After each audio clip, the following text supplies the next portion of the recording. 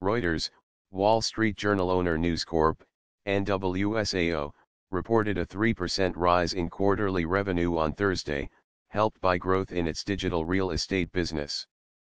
Net loss attributable to shareholders narrowed to $83 million, or 14 cents per share, in the second quarter ended December 31 from a loss of $289 million, or 50 cents per share, a year earlier.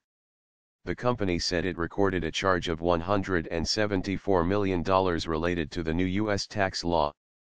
Total revenue rose to $2.18 billion from $2.12 billion.